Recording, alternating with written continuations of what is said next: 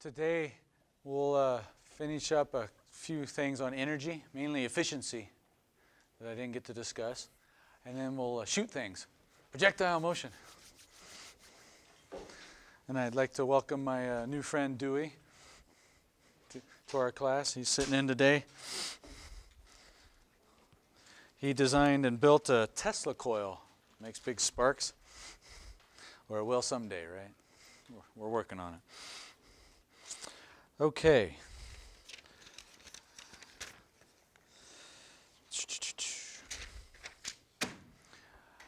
What is it that causes a change in motion? A force. Very good. Which law defines that? Newton's second law. Very good. F equals ma. Good. What is it that causes a change in momentum? An impulse. And that's a force and a... What's an impulse is force times... You guys didn't sound so confident. Time. Yeah, impulse is force times time. Because you have to apply that force for a certain amount of time. And remember, if you apply it for a short time, then you're going to need a big force for the same change in momentum, same impulse. But if you extend that force over a longer time, you can use less force. So a force causes a change in motion. Impulse causes a change in momentum. What causes a change in energy? What would make something change its energy?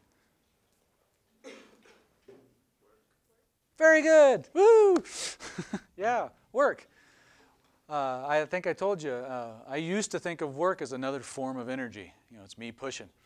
I don't anymore. It's a transfer of energy. It's a way to cause somebody's energy to change. Either location, because you lift something up, you've changed its position. Which energy does that change? Potential energy is the energy associated with location, position. Gravitational potential energy is specific to the force of gravity, so up and down. So this ball relative to the table has 0 gravitational potential energy. I do work on it to change its energy. And it now has more gravitational potential energy. And the other one is you can change its motion, its speed. You know, like throw it up. Not only did I change its gravitational potential energy, but I changed its kinetic energy, its energy of motion. Right now it's not moving, 0 kinetic energy. But now it has velocity, and so it has kinetic energy. Except where? Where in this path does it not have kinetic energy? The very top.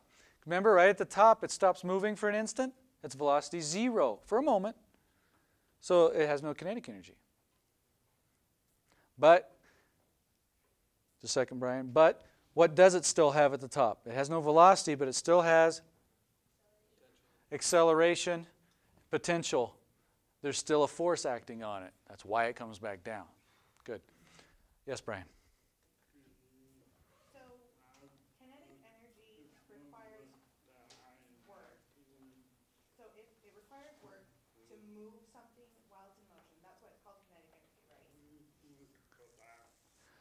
Something in motion has kinetic energy, yeah. If it's moving, it has kinetic energy. And that requires work. It requires work to get something moving initially or to change how fast it's going already. Back to Newton's first law. You'll have to apply a force to change its motion. When you apply that force, you will change its motion, its momentum, and its energy. In most cases. I'm sure there's some, yeah. Okay. So I was trying to make that connection. I love it when there's, the same principle for one thing, it kind of conceptually applies to another. So change in motion, force. Change in momentum, impulse. Change in energy, work. Work done on it or work done by it can change its energy. We'll see work again and energy more in thermodynamics, those 2 chapters. Efficiency then. We ended with simple machines last time. We had levers, which just redirect it. You can tip on one side and make it move on another. So you can change the distance that you move something through. If you're willing to move it a farther distance, you don't have to apply as much force to have the same work.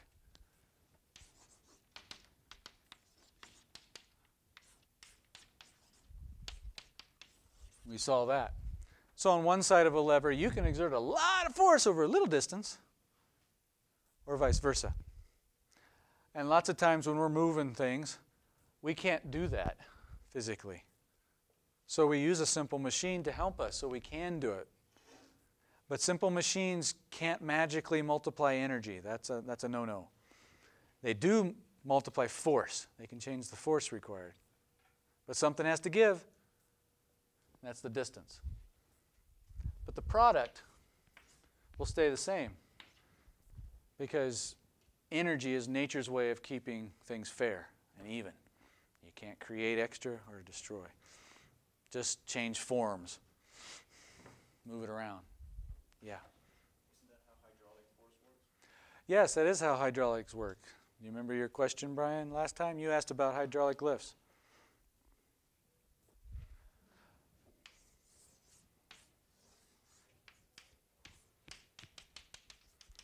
And we'll study this in more depth with fluids.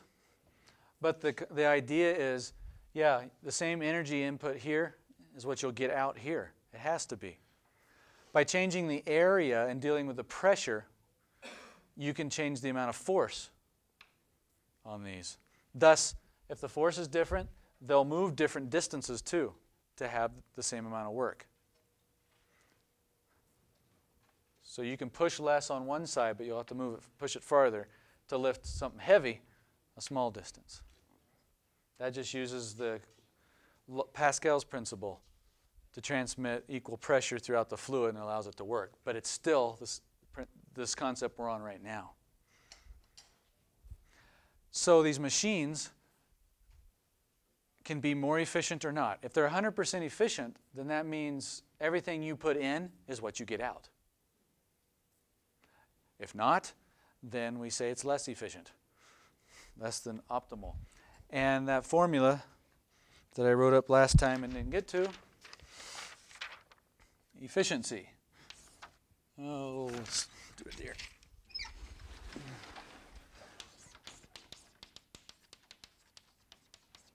I usually like just EFF because I don't want to write it out every time.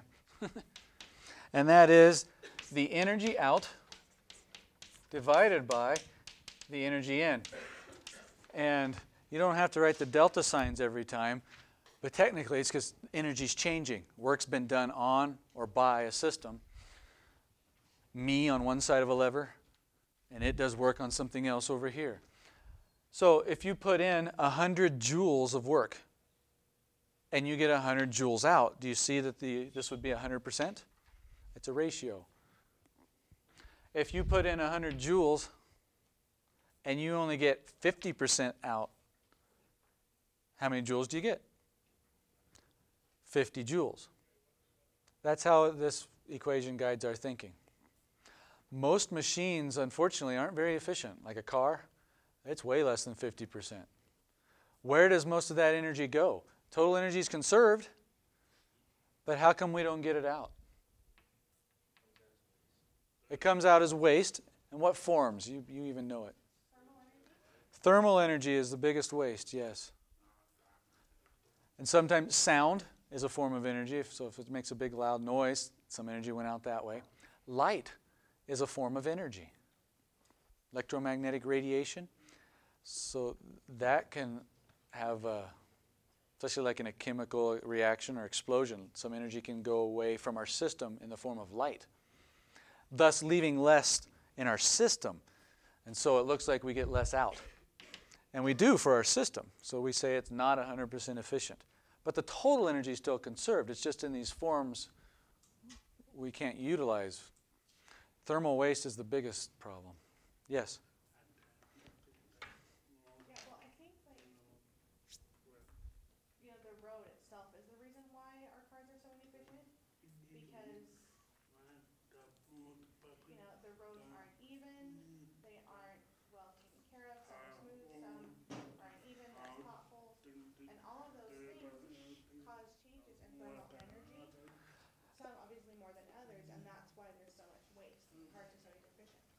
That is part why they're so inefficient cars. The roads aren't great.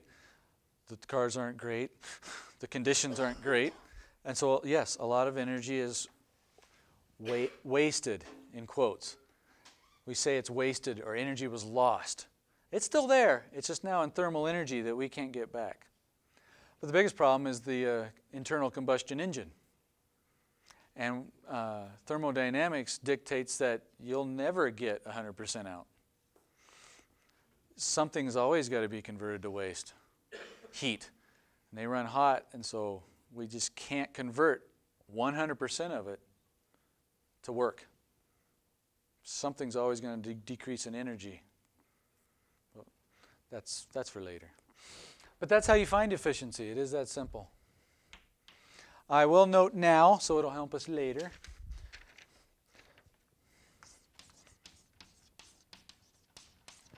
This is useful energy. And that just simply means it's the stuff we can use. Thus, if some of that energy that came out is in the form of thermal energy, heat, well, that's not useful to us, at least all of it. You can use some of it to warm you up, but some of it's still going to escape.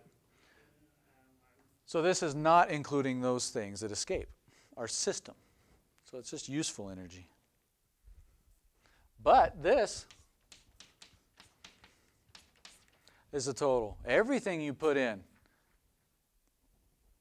A lot of people think these magic machines are out there. Perpetual motion. Nobody's found one yet. And it's usually because they overlook something that's being put in that they don't account for. Oh, wait, there's a battery. That's energy. Oh, wait, you pushed on it. Well, you did work if you have to keep doing that. Maybe gravity. Yes? But in theory, that doesn't go against thermodynamics? A perpetual motion machine does go against thermodynamics. Yeah, according to the laws of thermodynamics, you can't have a perpetual motion machine. Because what that says is you're getting energy out without putting energy in. Because it just keeps going. And we know that can't happen. And you have to be applying a force to change its motion, to keep it moving. That requires work. Where did it come from? If you're not putting anything in, then all these dissipative forces that make it non-useful will eventually slow the thing down and stop it. So yeah, theoretically, it can't exist. Because all this comes back to the law of conservation of energy. You can't get out more than you put in. They're always going to be balanced. And now you already know, more kind of like the second law. You can't even break even because some of it's going to be wasted in heat. All right. Now we can shoot things. We're almost ready for shooting. But I want to probe you. Get your clickers out, and let's see if you're getting this.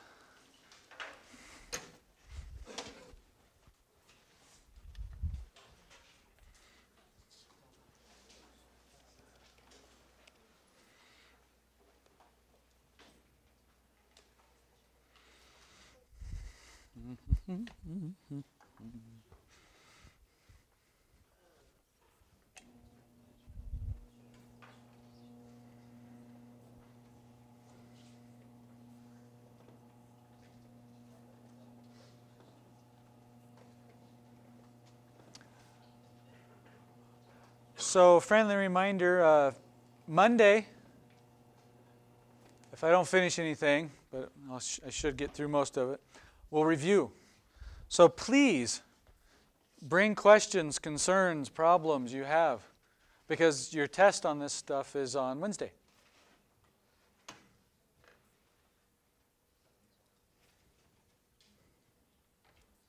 Doesn't like me today, I guess.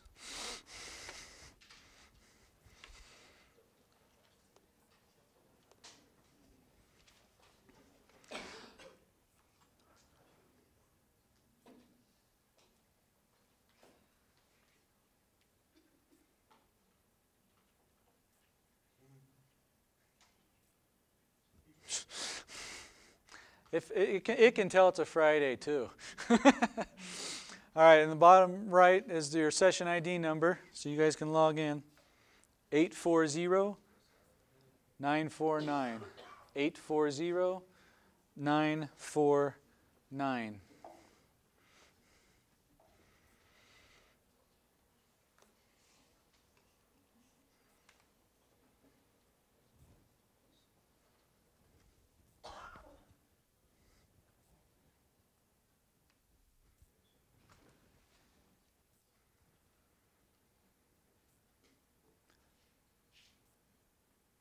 Really?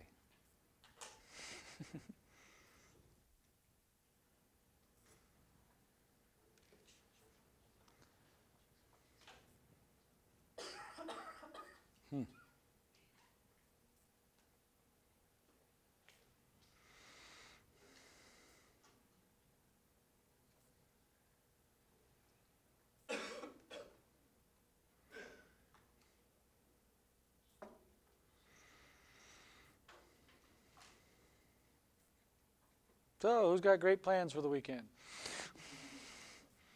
I'm going to go to a daddy-daughter dance tonight. My daughter is 12 years old, and I'm very grateful she still wants to go with me.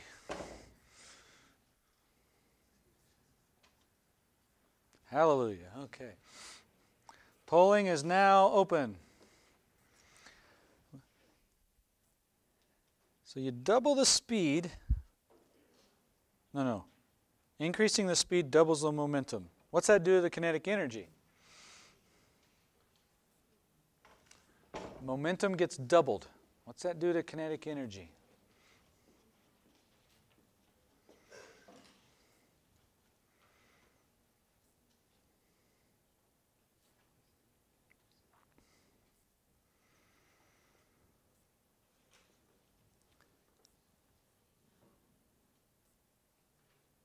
Ten, 9, 8, 7, 6, 5, 4, 3, 2, 1. Oh, you guys are split between B and C. Doubles or more than doubles? Okay, how do you find momentum? What's the equation the guides are thinking? Mass times velocity. Good. What's kinetic energy's equation?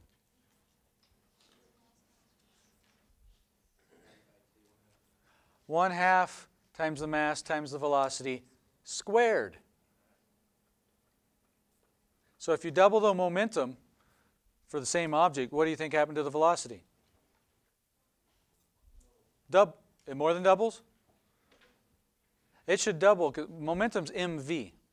So if you double the momentum for the same object, you haven't changed its mass, you've doubled its velocity. It's going twice as fast. You with me so far? Okay, if you double its velocity, what happens to its kinetic energy? It's v squared. So if you up it by a factor of 2, it's that 2 squared. So that your kinetic energy would actually go up 4 times. Does that make sense?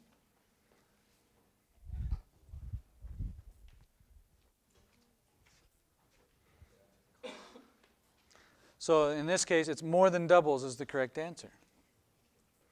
What if you triple the velocity? What happens to the kinetic energy? It more than triples, but we know exactly how much. 3 squared. 9 times the kinetic energy.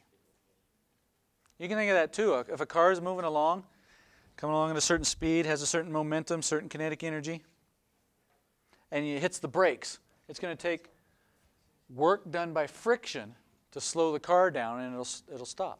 That work done by friction changes its kinetic energy. Well, if a car comes in with twice the kinetic energy, it's going to require twice the change to stop it, won't it? So it'll take twice the work. If it's the same car, it would have to be going, you can figure out the speed. You know, this is getting a little befuddled in your heads, isn't it?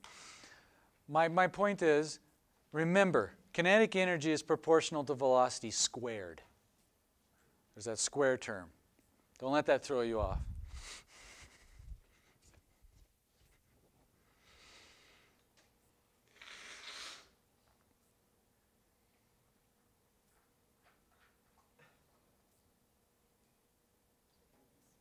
Where'd it go? I wanted it.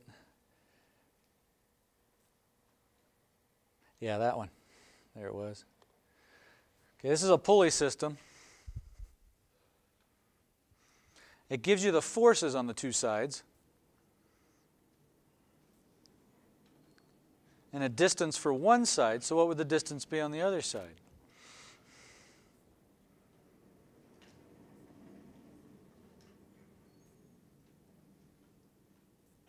Your key here is, simple machine, energy is conserved, we're doing work.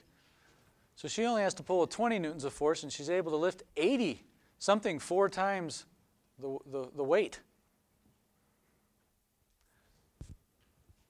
If she pulls a meter, how far is the weight going to move? Let's see how many people have answered. Only 11.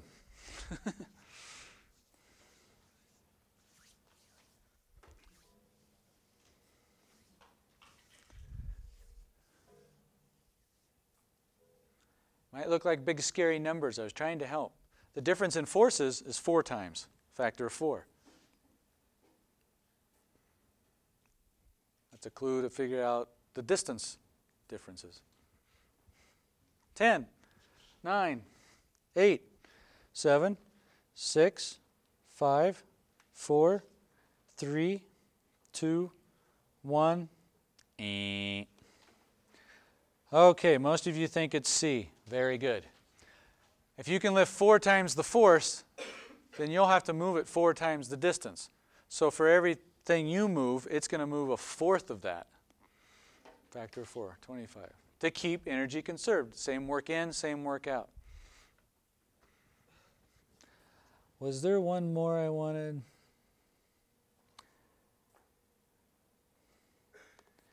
Okay, polling's open. And I try not to be derogatory, but please don't miss this one.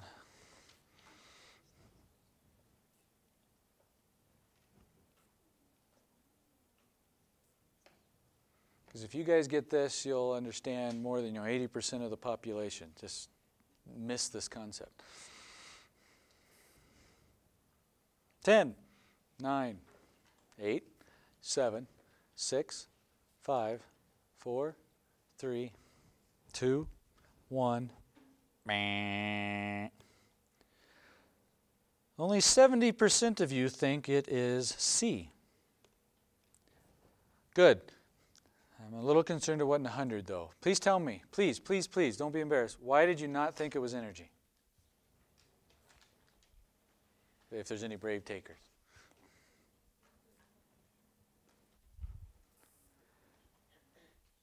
You can see that it can multiply force. We just did that problem. You can change that. Distance, well, that was the same problem. Energy, though, it can't. Energy is conserved. It has to be. That's why when the force was big, the distance was less, and vice versa.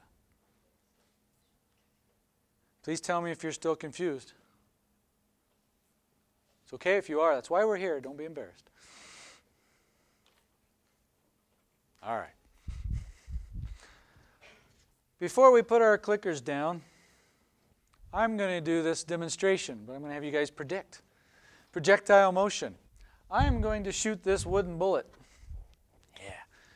Out of here. I'll put compressed air in here, and it'll launch. As soon as it comes out, up here, it's going to trip a lever. And that will release what's hanging from this electromagnet over here. So it's aimed right at a target. I'm going to fire. As soon as it comes out of the gun, aimed right at it, this object's going to drop. So I want to know 3 options. Will the bullet miss it? Because it'll be above it. Will it hit it? Or will it go below it? Above, hit, or below? You guys can predict. Let me open polling.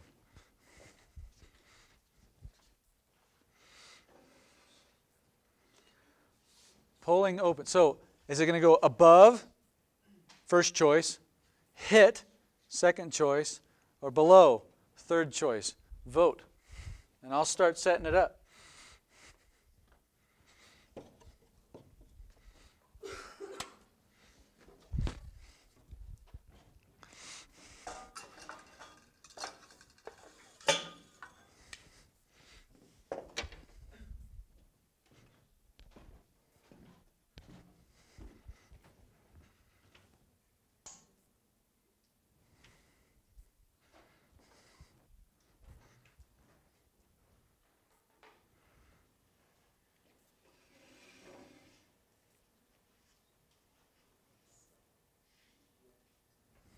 This is a perfect hypothesis you're making. I hope you're trying to think it through, because that's where we're headed next. To understand this. We don't need that. Yeah? What's your question?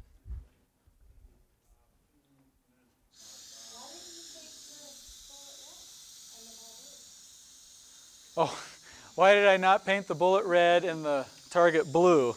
We are at the University of Utah, after all.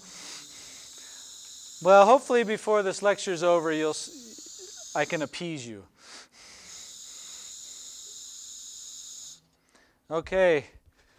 Oh, everybody hasn't voted. 10, 9, 8, 7, above, hit, or below. 6, 5, 4, 3, 2, 1. 2/3 of you think it will hit. And the next one is you think it'll be below. So most of you don't think it'll go above. Well, now we do an experiment. The fun part. Whoops, got snagged. All right. Watch over there. 3, 2, 1. All right.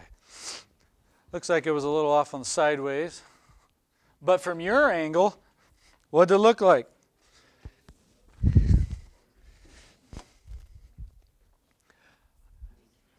What I was seeing from my side, it looked like it either just grazed it or just missed it. This kind of wobbled.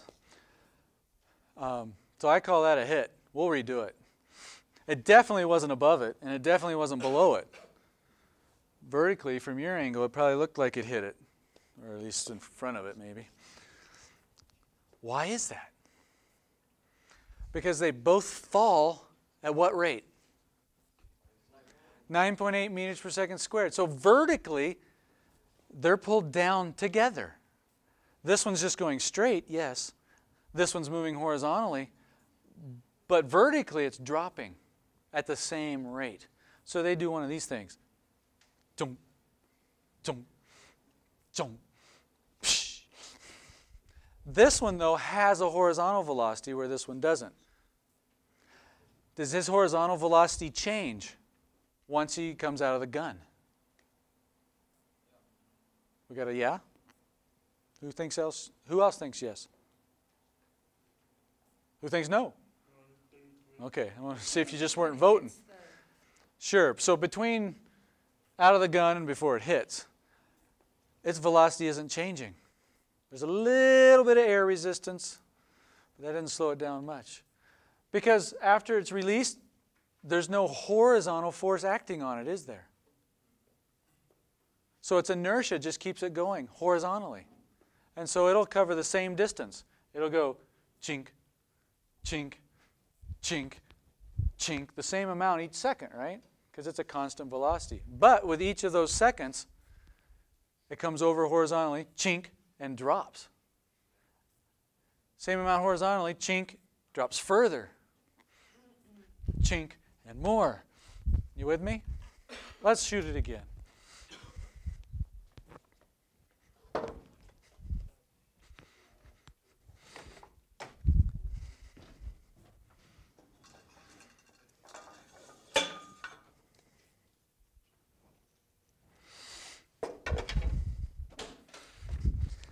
Okay, Brian, we are at the U.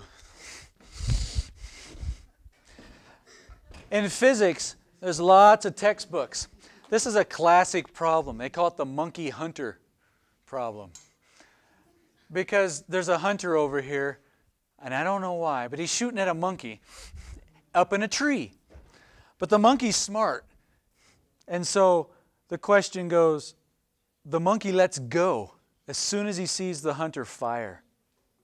That's what we're trying to do here. As soon as the bullet comes out, he's going to drop and let go. Monkey thinking, oh, the bullet will miss me then. But the bullet is dropping also. Well, Cosmo's not as smart as a monkey, so let's see if we can hit him.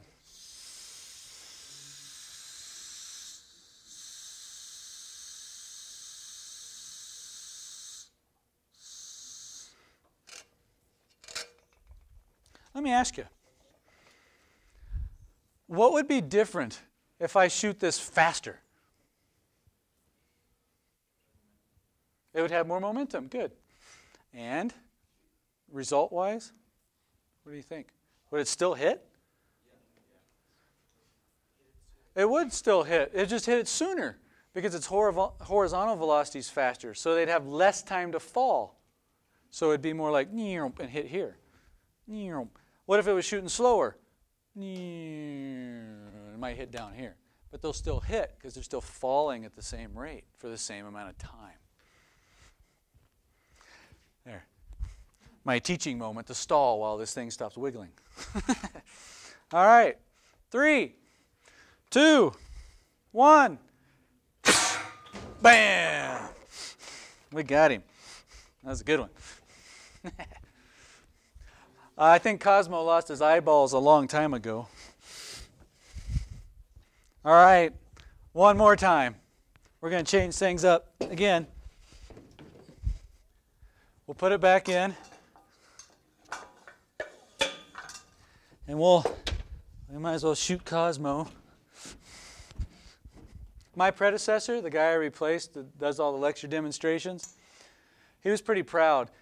He went to BYU on campus, bought Cosmo at the bookstore, got a ticket because he parked where he wasn't supposed to, didn't pay it, and was very proud of that. We have a photocopy of his citation.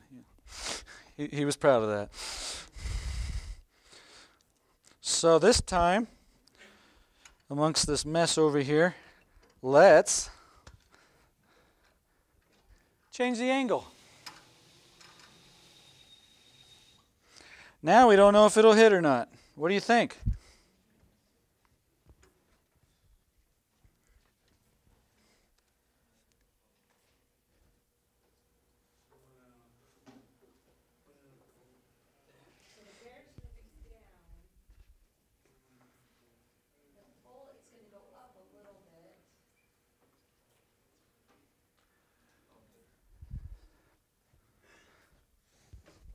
Yeah, the bear still drops straight, but the bullet is going to go up first.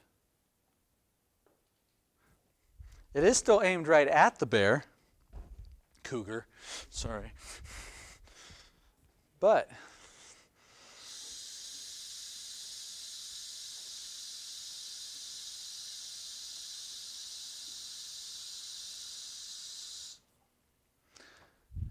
so we'll do it the fast version. Who thinks it'll still hit? Quite a few of you. Who thinks it's different now? This matters. It won't hit. How come? Since you're less than the others. You know, you just want to be. All right. You're like, hurry up. I've been recording here. You know, I'll count. Okay. Well, let's just do it and see what happens.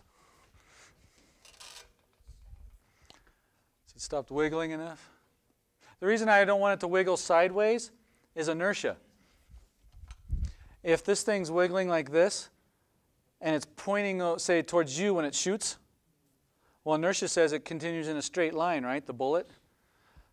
But if that guy's swinging when he drops, he might drop, and they might be off horizontally. We don't want that excuse. If they're going to fall together, we want to see them hit in the same plane. So I'm trying to keep it from swinging like this. Okay, 3, 2, 1, Fire! Boom! Still works. You're right. Very good.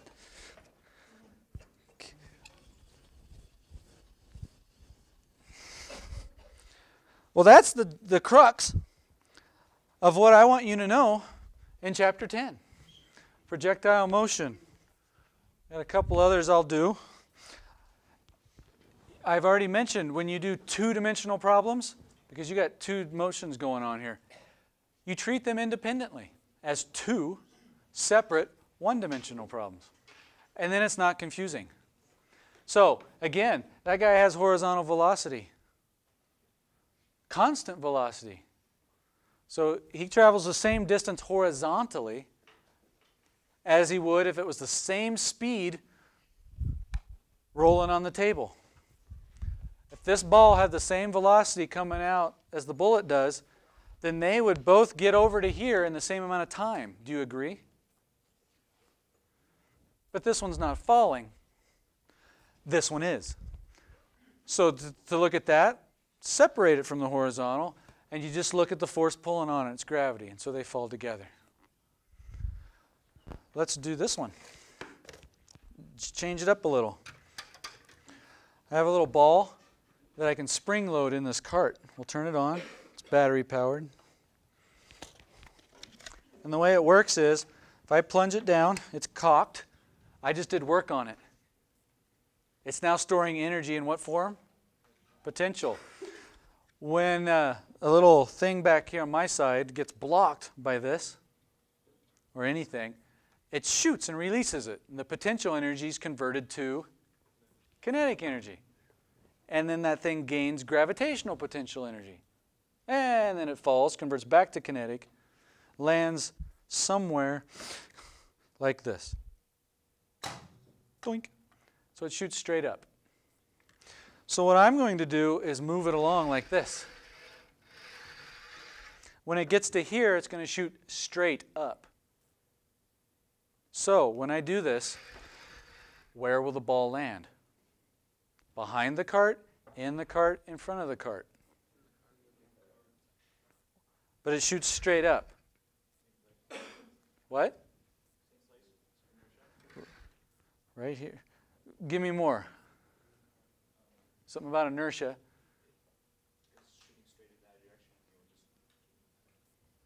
So why doesn't it just go like this?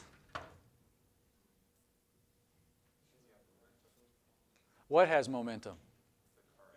The car and the ball. It's like you and your car, right? They both have a horizontal velocity, don't they? So at this point, they both have a horizontal velocity. If at that moment we now give the ball a vertical velocity, it feels two things acting on it. And which way will it go?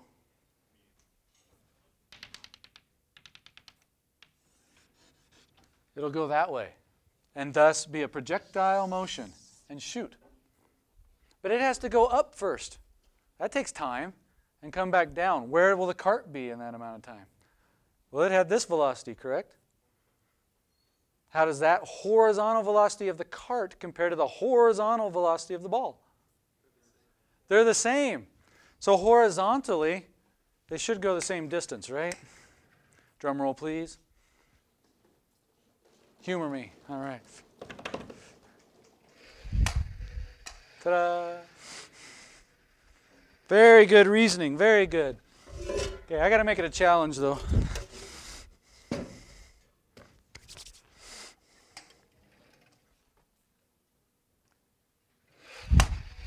Yeah.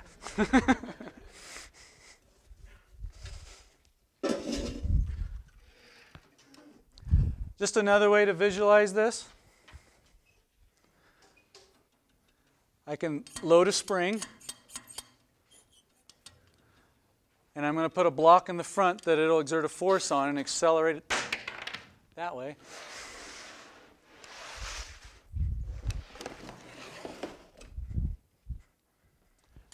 This one's kind of fun. It has a hole in the middle. I'm going to put on the rod. So when I release the spring, the rod goes chink to your left. It'll push this one, and come out from inside this one.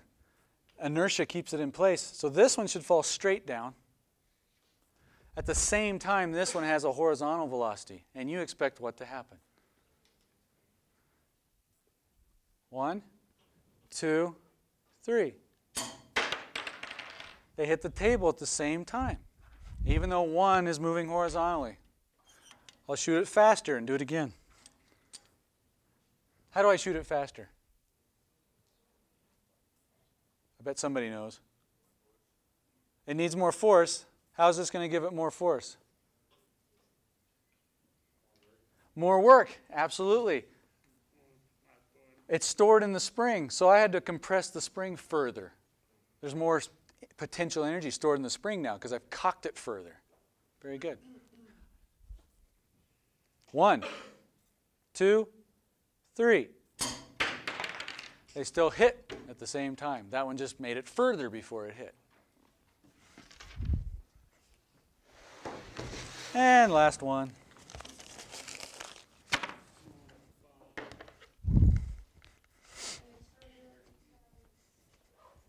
Where'd it go? Thank you. So I remember you talking about the example, like you had the barrel of the gun, and then, you know, when you're shooting the marshmallows, Yep. and the one that was in the barrel, you know, closer to your mouth, went further than the one at the end of the barrel.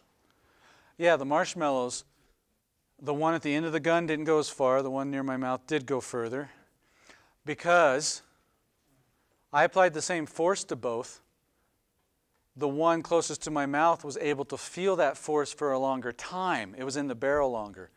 Thus, same force times a bigger time, I applied a bigger impulse to it. So are the forces the same on the both ends of this spring? So is it more force on the left than on the right? Or? How the forces compare. Here, it exerts a force horizontally only and just shoots it out at some speed, any speed. Here it's inertia. It's pulling the tablecloth out from underneath. And so it feels no horizontal force from the spring. It's all of a sudden the post isn't there and it's free to fall. At the same time, the other one's shot, just so it's synchronous. And lastly then, something I think's cool. Again, spring loaded. I put a ball in here, cock it. Potential energy. When I release it, it does work on it. And here we go. See how far it goes? There. It went about here.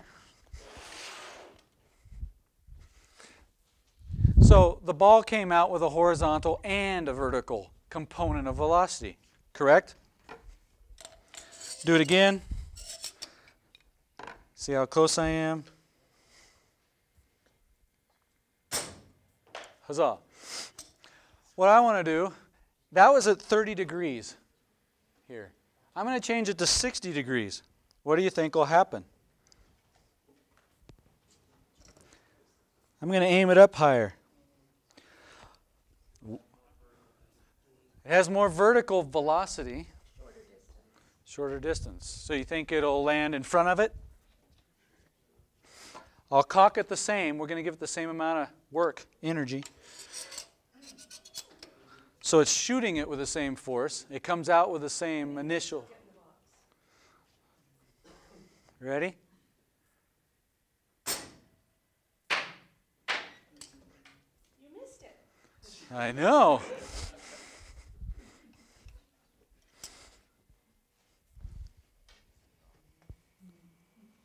Helps if you're at 60 degrees like I wanted.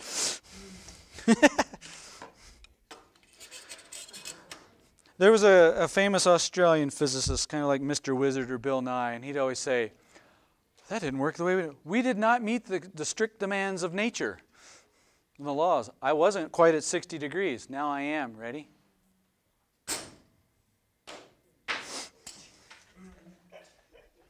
It's okay. We know why.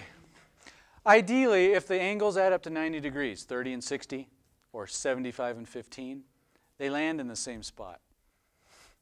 If we changed it to 45, it would go further. But what I'm just emphasizing, what changes is at 30 degrees, it has more velocity horizontally, so it's going horizontally faster. So it's not in the air as long, but it covers a good distance. At 60 degrees, like this, it goes up more than it goes over. But it's in the air longer. So even though horizontally it has less velocity, it has more time to move horizontally. So ideally, they end up in there. You think it didn't work. Why did 60 not go as far? Hold on.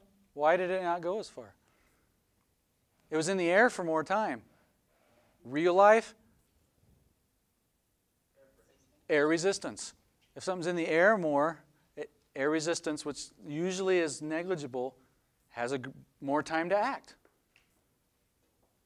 Okay. So you said you have the same work because you have the spring inside. Same work because I compressed it the same, yes. And so that's controlling the tension on the spring. That does control the tension on the spring, yes. And so that controls the work on the ball, how far it How much energy, how far the spring is compressed controls how much energy is stored in the spring, which controls how much work it does on the ball. So if I compress it the same every time, it should make the ball come out with the same initial velocity. The components change, but the main velocity stays the same. I was trying to keep that consistent. Any last minute questions? So the distance would be the same then? In that instance, if the two angles add up to 90, it works out. If I chose a different angle, it would have been different.